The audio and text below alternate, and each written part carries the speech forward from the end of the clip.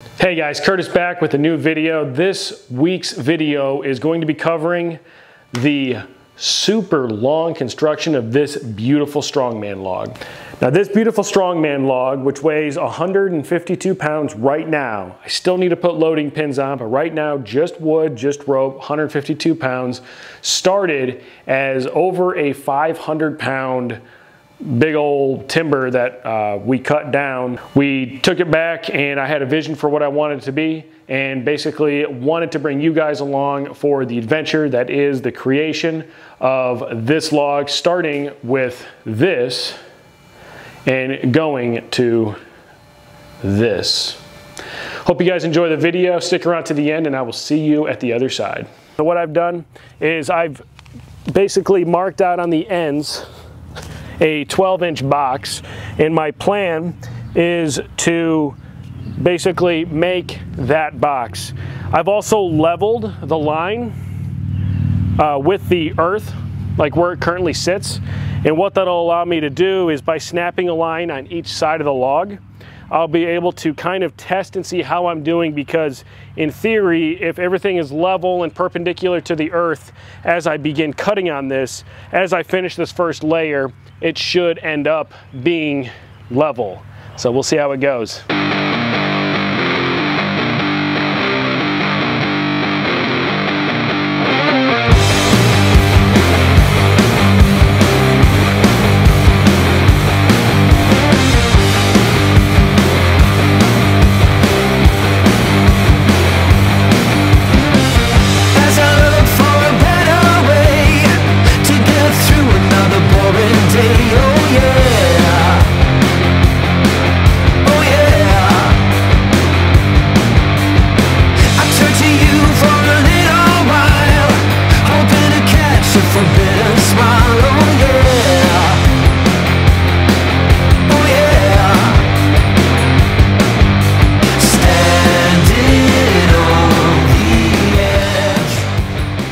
To touch real quick on some of the whys on how I am actually doing the big log.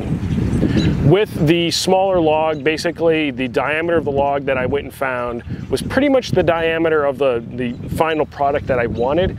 So I wanted to remove as little material as possible while still getting the diameter that I wanted. Now what that left me with was a little bit of a wave, you know, kind of that natural formation of the log itself is built into the final product, and it looks good, but for this one what I wanted was something that was very defined. So I wanted like a 12-inch log, and what we're actually cutting on right here is not silver maple. It is a piece of hickory, which is a giant misidentification by me. However, hickory is still a solid wood to make a log out of.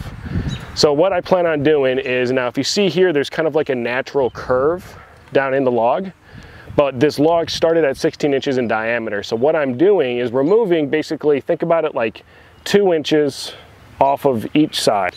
And what that does is it brings me to a 12-inch square. Once I have that square, I'll know that it's 12 inches from here to here, here to here. Basically, it's a 12-inch log all throughout. Now, mind you, these are, I'm rounding here, so it's probably going to be a little bit more than 12 inches because it is going to shrink a little bit.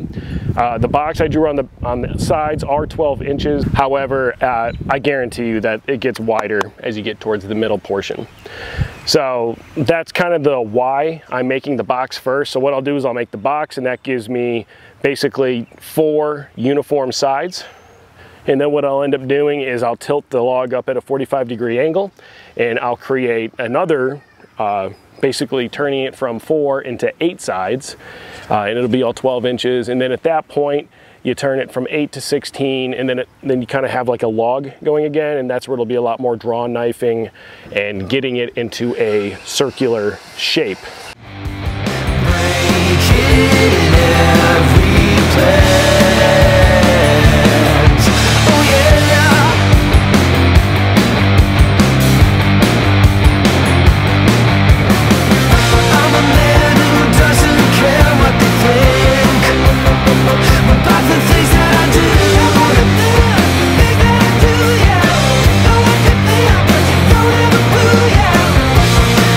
Impossible to teach.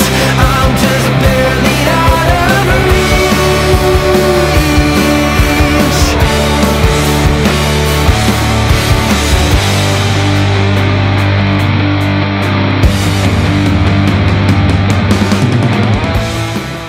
It's just over 12 inches by just over 12 inches tall.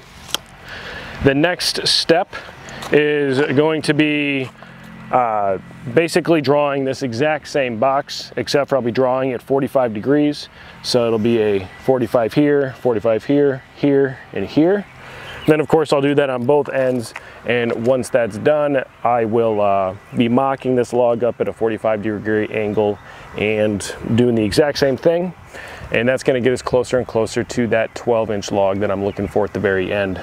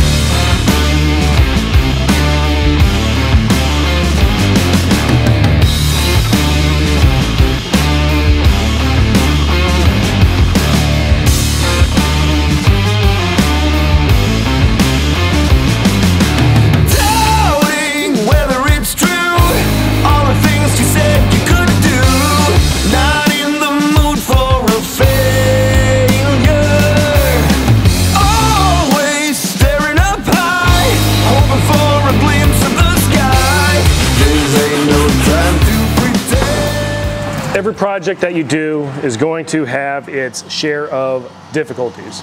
First off, I'd like to apologize for the noise next door. They're drilling a well. It's getting wild and crazy. All right, originally with this knot, I had planned to make this like the handhold for this hand, which worked because before I had this nice, beautifully cut end, I had approximately that much more log or so, about that much. So the way that it worked is I went ahead and, as you saw in the video, I cut off the end. There was some rot, if you will.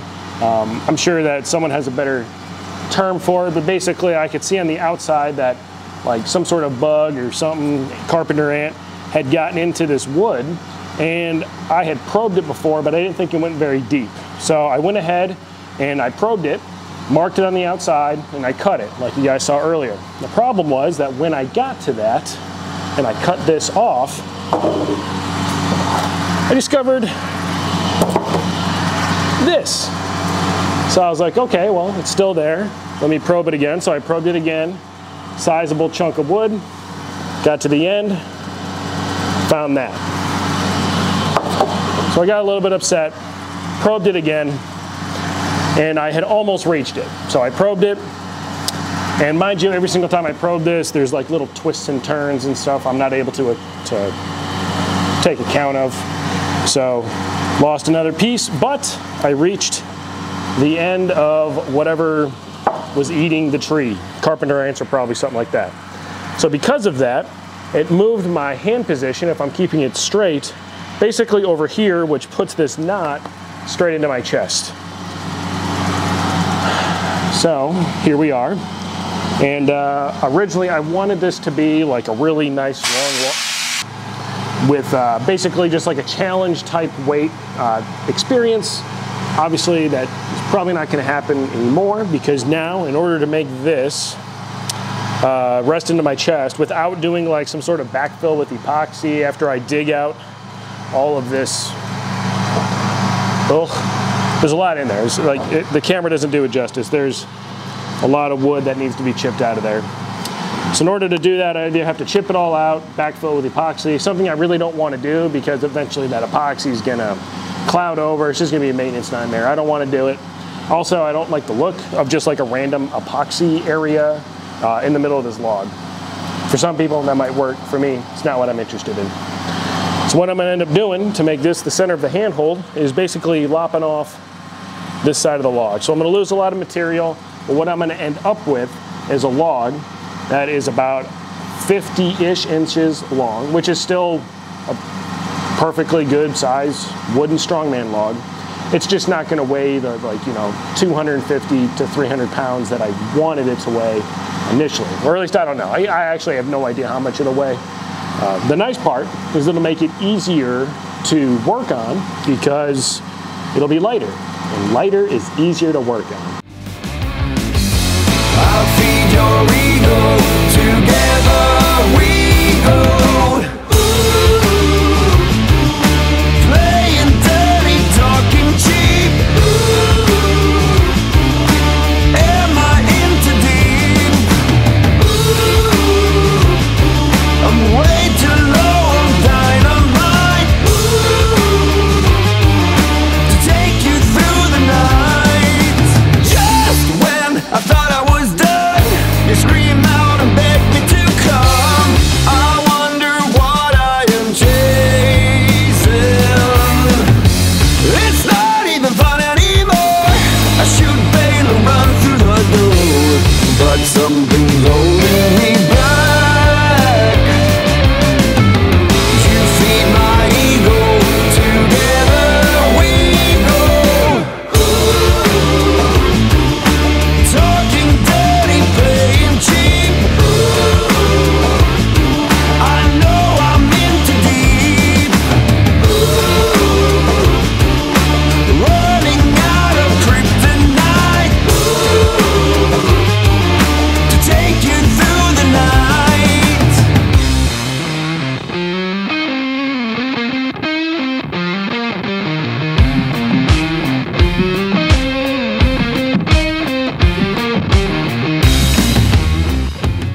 Hope that you enjoyed watching this build as much as I enjoyed doing it. Just as a gee whiz bit of information, this log started on the 20th of May and I finished it on the 9th of August. So I've got 2 kids, full-time job, plus I'm doing the YouTube thing on the side, and I train every single day to compete in strongman.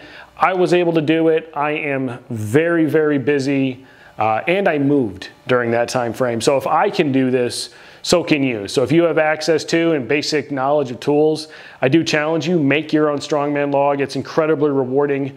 I appreciate each and every single one of you guys that have made it to this point in the video. And remember that when it comes to your garage gym, you should always make it better, awesome, and of course, badass. I'll see you guys next time.